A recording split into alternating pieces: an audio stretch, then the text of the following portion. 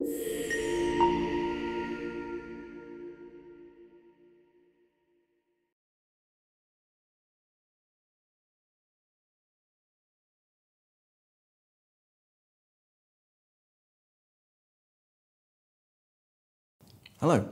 I am John Greenhalgh. I am a lead examiner for A-Level Biology, and today I'm going to be talking to you about assessment principles in A-Level Biology papers. Hopefully, you'll have already seen our What Makes Good Assessment videos about the principles of assessment, which cover concepts such as validity and reliability, and what those terms mean. In this video, I'm going to talk to you about how those principles apply in biology. The objective of today's presentation are to understand how A-Level Biology exam papers are produced, to take a look at how different types of questions cover the assessment objectives, to look at mark schemes and how they are developed, to see how you can use this information to develop your own assessment materials. Exam structure. There are 3 assessment objectives in A-Level Biology. AO1 is to demonstrate knowledge and understanding. This is recall of the taught specification and can be subdivided into ideas or processes, techniques and procedures, i.e. experimental or practical work. AO2 is applying knowledge and understanding. Again, this can be subdivided into ideas or processes, techniques and procedures. Each of these can be further subdivided into theoretical or practical contexts and qualitative or quantitative questions. Most maths questions on exam papers are AO2. AO3 is analysing, interpreting and evaluating. With this, subdivisions include whether students need to make a judgment or reach a conclusion, or develop or refine a practical procedure. These subdivisions of each assessment objective can be found on the assessment objective grid that we will cover shortly. This table shows the approximate weightings on each paper of the assessment objectives. You will be able to see that these weightings are not equal on each paper, and this is something you may wish to consider if you are designing your own assessments for end-of-unit tests or mock examinations by combining different questions from different papers. To make your assessments fair and representative of actual papers, the balance of assessment objectives should fall within these ranges. Now we've discussed assessment objectives, it's time for a quick Know Your Assessment Objective activity.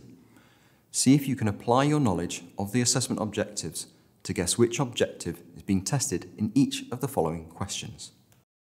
Here is your first question. Identify which assessment objective, so that's AO1, AO2 or AO3, is being tested in the 2 questions visible on screen now.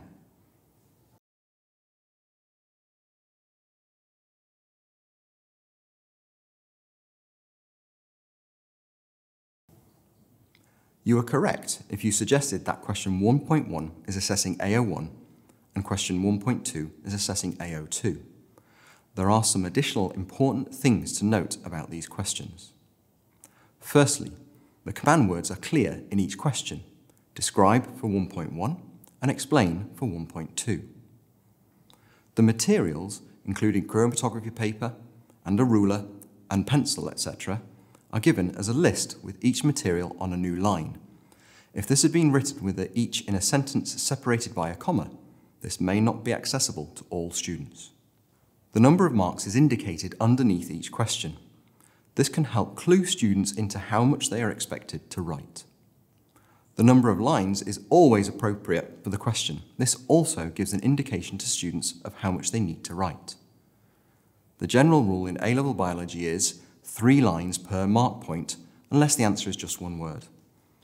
These lines can also be prefixed with numbers or words to help guide students in their responses.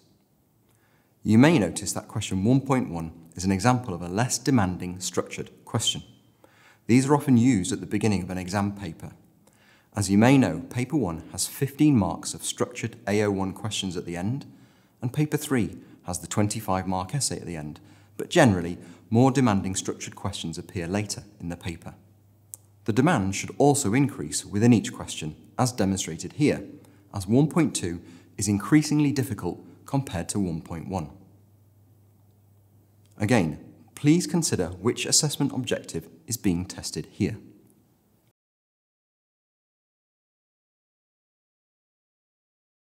This is an AO2 question that demonstrates an example of both practical skills and math skills tested in one, as it relates to an experiment and is asking students to calculate. This question also provides additional instruction to students by asking for the answer in decimeters cubed and standard form, which they must obey to score full marks. And now, which assessment objective is being tested in this question? It's worth noting that in order to fit the question onto the slide, I have removed the table which accompanied this question.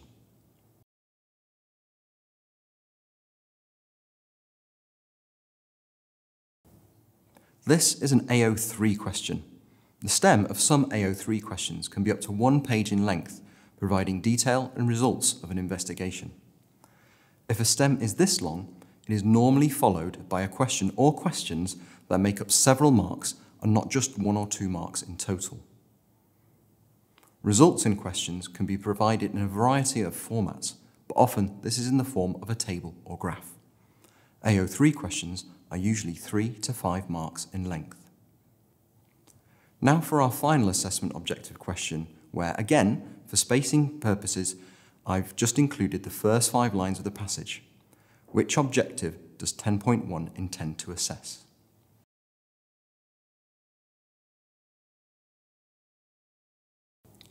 You may have noticed that the rubric underneath the passage states that students need to use their own knowledge and details provided in the passage. And in this case, with question 10.1, this assesses AO1 and AO2. If students do not use their own knowledge, AO1, and the information in the passage, AO2, they will not be able to access all 4 marks. Following on from considering assessment objectives, we should look at the structure of the 3 A-level biology papers. In biology, there is no practical paper, as there is within A-level chemistry or physics. Instead, practical skills are assessed in all 3 papers. Each paper must contain a minimum of 15% questions that test practical skills. The practical skills are outlined in section 8.3 of the specification and are assessed in a wide variety of ways and are not solely based on the 12 required practical activities. Additionally, each of the 3 papers must contain a minimum of 10% maths with a minimum standard of higher tier GCSE maths. The maths requirements and exemplifications can be found in section 6 of the specification. It's worth noting that only questions that involve calculations are classified as maths. So, for example, describing and explaining data from a table or graph, or selecting and justifying a statistical test that a scientist might have used is not considered a maths question. On top of the practical and maths requirements of each paper, Paper 1 assesses only the first 4 topics of the specification in 2 broad sections. The first 76 marks are a mixture of long and short questions. The last question is worth 15 marks in total, and this is made up of AO1 extended response parts, normally ranging from 4 to 6 marks each. Paper 2 assesses only the last 4 topics of the specification in 2 broad sections. The first 76 marks are a mixture of long and short questions. The last question is worth 15 marks in total and is a comprehension question. The writing of a comprehension is quite a skill in itself. To make it a true comprehension, every question that follows must only be answerable as a result of the student having read and understood the passage in the stem of the question. And to be accessible, that passage must contain clear information with nothing extraneous that the student does not need to read in order to answer the question parts. Paper 3 is a synoptic paper and can assess any of the 8 topics of the specification in 3 broad sections. The first 38 marks are a mixture of long and short questions. The penultimate question is worth 15 marks in total and includes critical analysis of experimental data, and the final question is a 25-mark essay in which students write 1 essay from a choice of 2 titles. I will discuss the essay in detail later in this presentation, but for now it's worth noting that the essay contains 13 marks of AO1 and 12 marks of AO2. What this means for Paper 3 is that the rest of the paper will have a higher proportion of AO3 questions when compared with Paper 1 and Paper 2.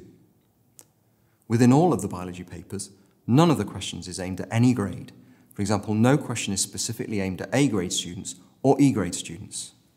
Papers do generally start with more AO1 and AO2 questions, and question complexity and difficulty should increase throughout each question and across the paper, with the exception of the last question on paper 1 made up of AO1 extended response questions, and the last question on paper 3, which is the essay. In biology, there are certain command words that are used regularly. These include describe, compare, and name, which are commonly used to assess AO1. The command words explain and suggest are commonly used to assess AO2, and the command word evaluate is commonly used to assess AO3. The full list of command words and their meanings in biology can be found on AQA's website. Misinterpretation of these command words can result in low marks. For example, a student explaining when they have been asked to describe, or vice versa. As a step on from GCSE biology, 2 command words can be used in one question in A-level biology. For example, describe and explain, or suggest and explain.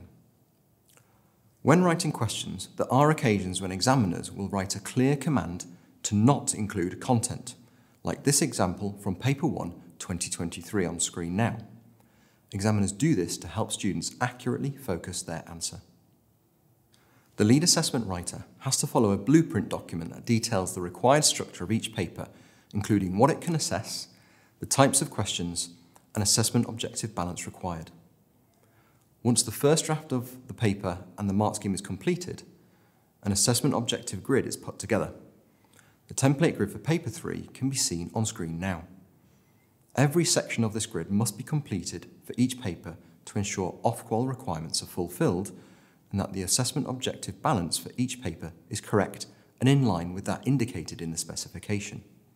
This grid is updated as revisions are made to the paper during the paper production process and is used by AQA to ensure consistency from year to year and to monitor coverage of the specification.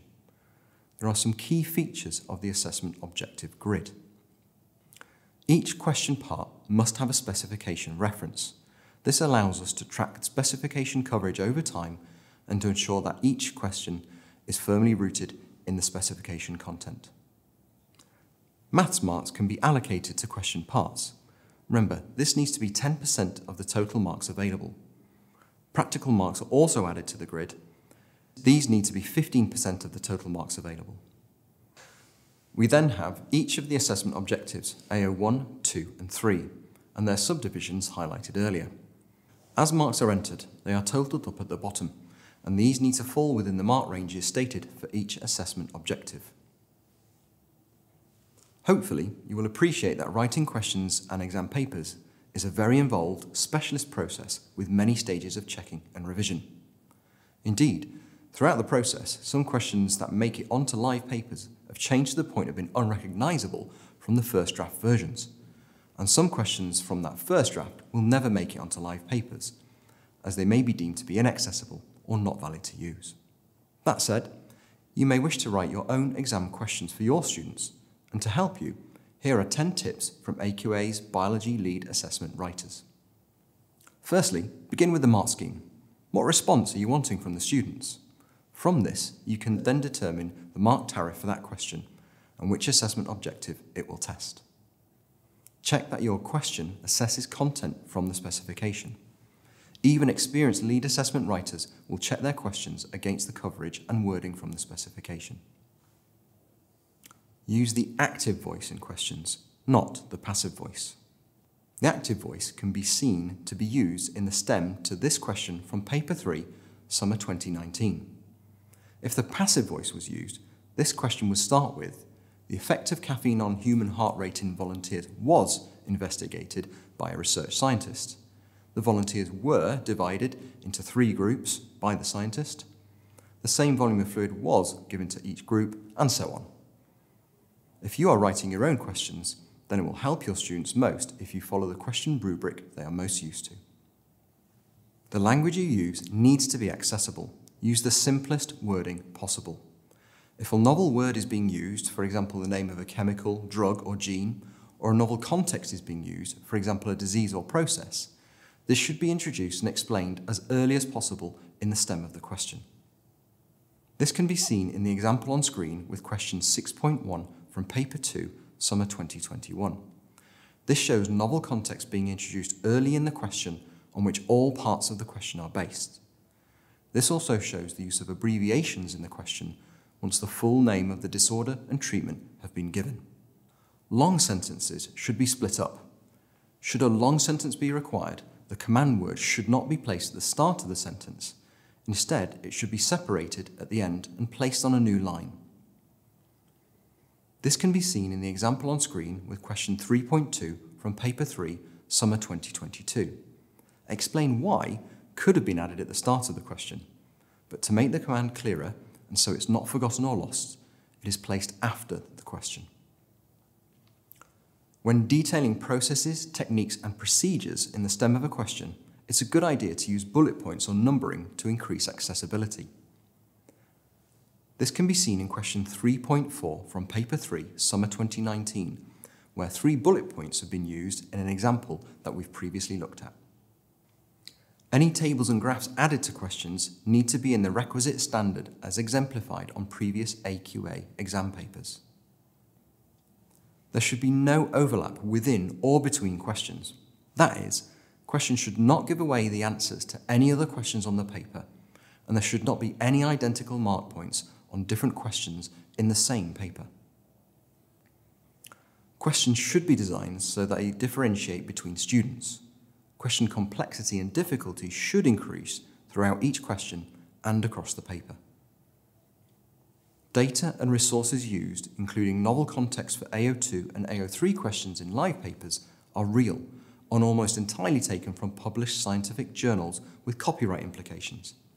AQA do apply for permission to use this, and sometimes permission to alter data to make it more accessible to students. It is also important when considering assessment to consider the mark scheme as well as the question. Mark schemes are discussed in depth at every stage of the exam paper production process. However, they are not finalised until many student responses are seen and analysed in respect of the mark scheme during the standardisation process. This is important so that the finalised mark scheme can be applied fairly and consistently to award marks across the entire range. The mark scheme should contain the simplest acceptable A-level wording.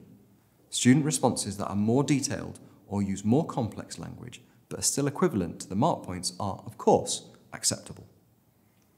On the biology papers, aside from the mark scheme for the 25-mark essay question, all other questions are examined using a points-based mark scheme. This is a mark scheme with a series of independent mark points that, if reflected in a student's response, lead to the allocation of marks. Here is an example of a points-based mark scheme from Summer 2023, Paper 2, and there are some key features to note. Firstly, where there are multiple mark points, each mark point is numbered and separated by a semicolon. If words are in brackets, they are not required in a student's response and are normally the context for that mark point. That said, if the context is wrong, this can disqualify a student from scoring that mark point. If a word is underlined, this must be in a student's response. The mark tariff also states the assessment objective that is being tested. The comments section is very important and must be applied. What is in this section is often added in light of what is seen in students' responses. As a general rule, what is in the comments box does not need to be taught to students. If examiners are ordered to accept an answer in the context of, this means that there is an equally acceptable alternative to the marking point it relates to. Ignore means exactly that. Examiners should treat relatable content as if it's not even there. Reject means that if a student states this, they are disqualified from this mark point, even if the correct answer for that mark point is also present. An effective assessment is very much dependent on a well-developed mark scheme. To help you write your own points-based mark schemes, here are our top 10 tips from biology lead assessment writers.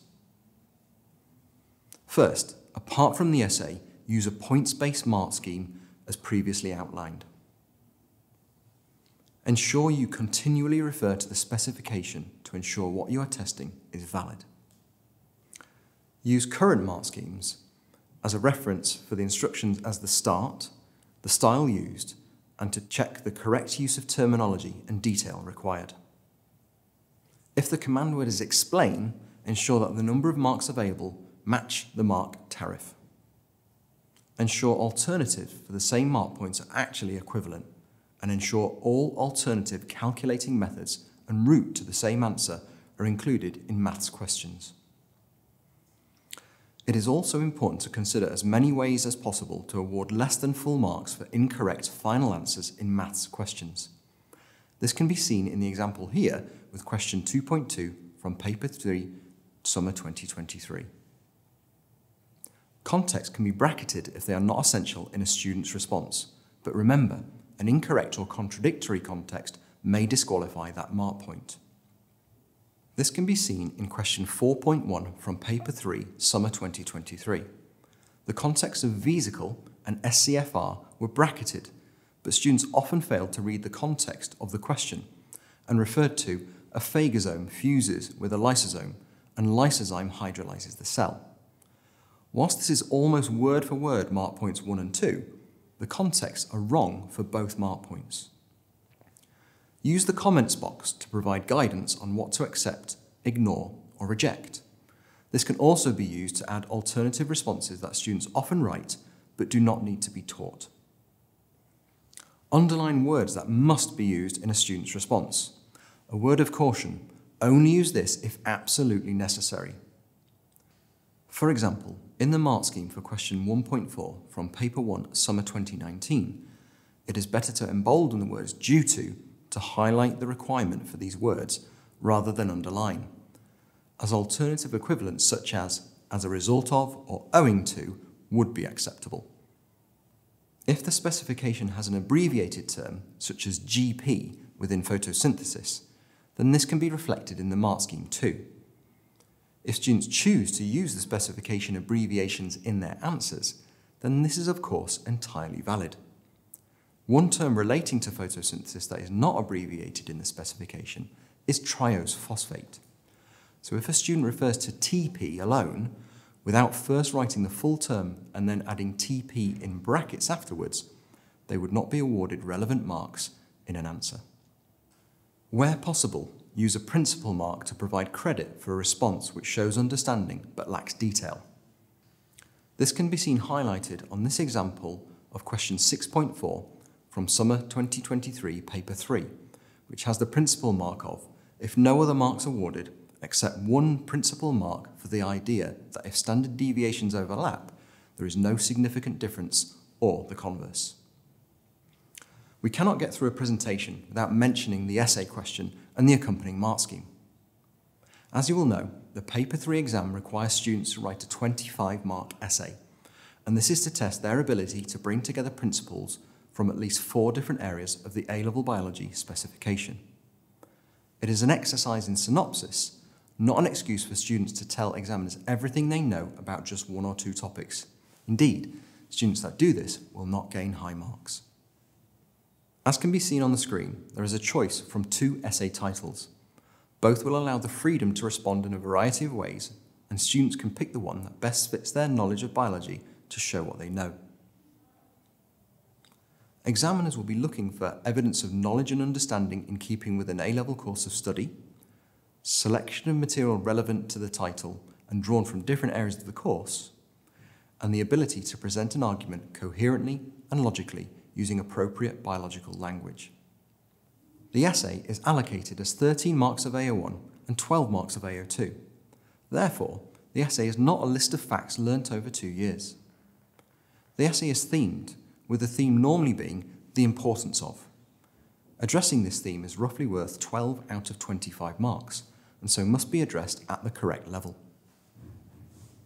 Paper 3 is designed to allow 45 minutes for students to write the essay. Examiners understand that students are under pressure in an exam, and therefore do not expect perfection. For a more in-depth look into the essay response, please refer to the AQA teaching guide on the website. On screen now is a section of the levels-based mark scheme used for the 25-mark essay question. 3 of the 5 levels can be seen. Students' essays are read, annotated, and each essay is matched to the level that best fits the quality of material presented. It is important to note that the statements must be adhered to and are applied as best fit. A mark within that level can then be determined based on these statements. The levels mark scheme is preceded by a commentary on the terms and statements used in the mark scheme, as some of the words and statements used are open to different interpretations. This commentary defines the meanings of these words and statements in the context of marking the essay. These are important to note for marking and must be read and understood. For example, a significant error being defined as one that significantly detracts from the biological accuracy or correctness of a described example. Thanks for watching. I hope you found this presentation informative and useful. If you have any questions or feedback, then please do email biology@aqa.org.uk.